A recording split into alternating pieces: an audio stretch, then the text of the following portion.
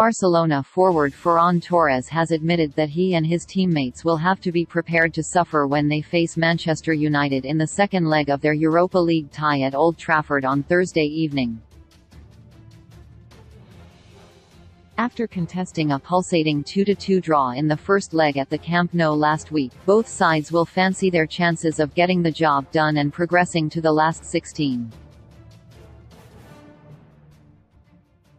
They have both been in excellent form in recent months and each recorded domestic victories at the weekend.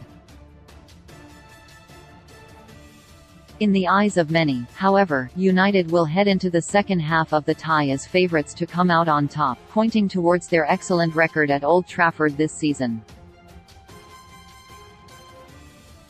Erik ten Hag's side have turned M16 back into a fortress this season and have won 14 of their last 15 matches on their own patch in all competitions.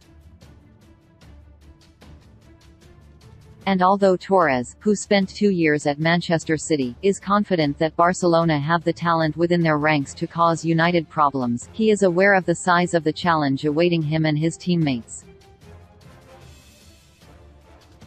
"We will have to run like there is no tomorrow," said Torres. "It will be a game of patience and knowing how to suffer." The Premier League is a very physical league, it's true, but we have a lot of talent and that's also important. We're going with everything and above all with young people ready to take on the world.